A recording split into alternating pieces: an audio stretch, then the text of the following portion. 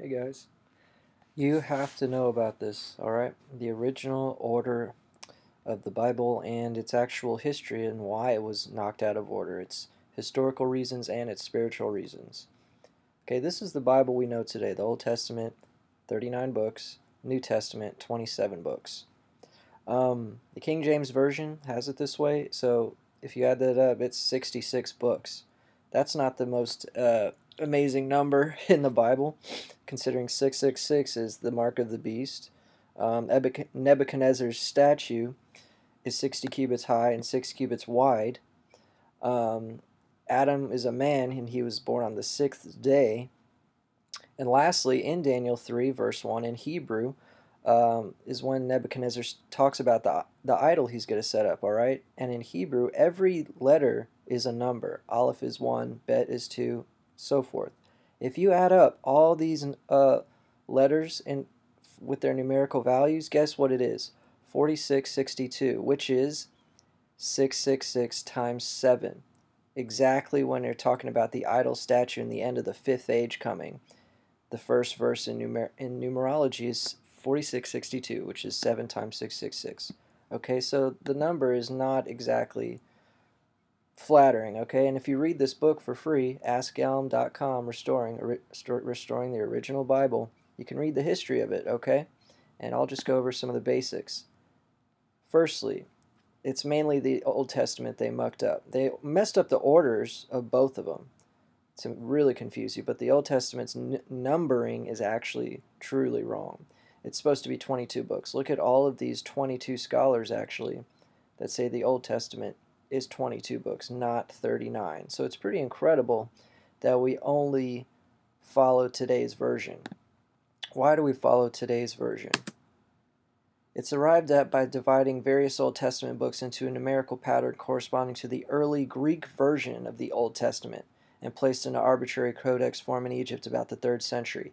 No Hebrew manuscript follows this Greek version. They stuck with the original 22 books, okay, which looks like this. 22. The Book of Chronicles was at the end. It wasn't 1 Chronicles, 2 Chronicles. It was one book. Ezra and Nehemiah was one book.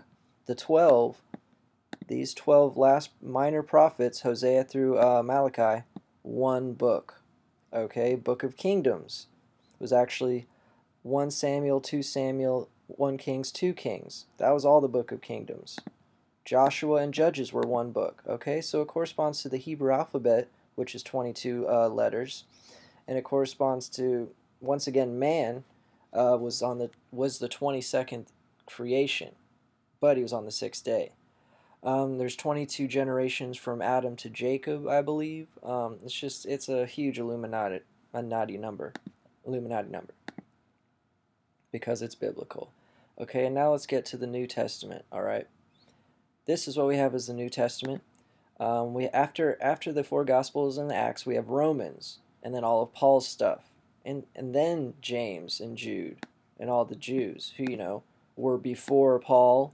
All of these were written before Paul, not Revelation.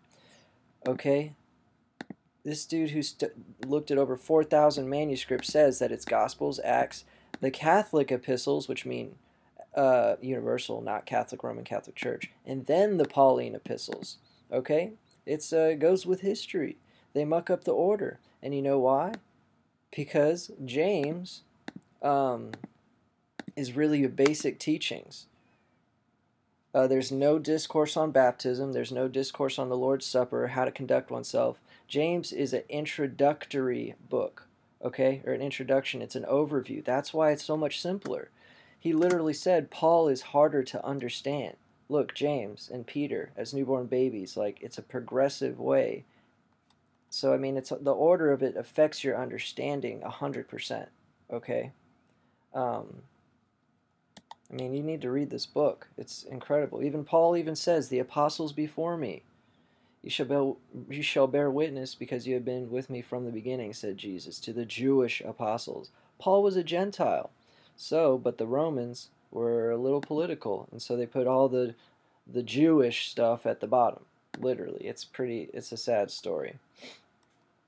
They also had greater administrative authority over Paul. I mean, James is what gave Paul his authority. They said, yes, please listen to Paul. He has some stuff too, and it'll be a little harder to interpret.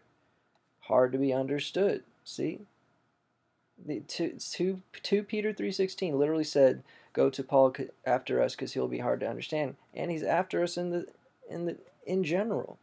Sorry, I'm just really frustrated because I've just Googled it and just totally did a clean sweep of the history of the Bible. This is what it's supposed to be, y'all. It's not supposed to be 66 books. It's supposed to be 49, which is 7 squared. See, 46, 62 is 7 times in Daniel. 7 times 666 in Daniel.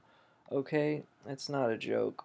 It's not a conspiracy. It's the facts are right here. I just showed it to you. I showed you 22 people who said the Old Testament's 22 books, not 39. Okay, please just use, it's the age of information. That's why they're trying to lie so much more, because we have the information right in front of us. Okay, and the word was inspired in 96 CE. That was probably the last thing. Everyone's like, oh, we got the Bible, the right order in the 2nd, 3rd century. No, they already canonized it. They made it into the 49 total books. They, all we had to do was translate it in the King James Version. But then they muck up the order to mess up the aura. It's crazy. But now you know. Google it. You need to go to this website ASAP. AskElm.com/restoring. Thanks.